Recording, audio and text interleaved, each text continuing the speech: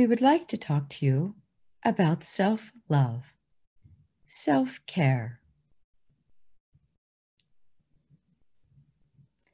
Many humans, and especially in the Western world, may consider acts of self-care or self-love as selfish. That it's about giving to others. And while giving to others is quite lovely, it's also important to give to yourself. There's a saying, do not replenish the well runs empty. We are here to remind you the well does not run empty as long as you are connected to the higher source of that well. When you are consciously connecting to the divine realm, you have unlimited nourishment, unlimited love and abundance that flows through you so that your well is never empty.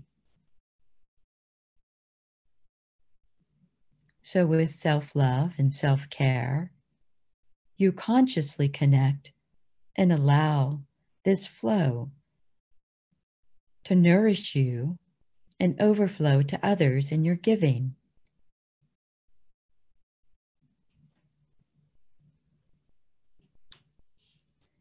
It will not only assist you with your well-being, it will assist others with their well-being because you are giving from a place of fullness rather than emptiness.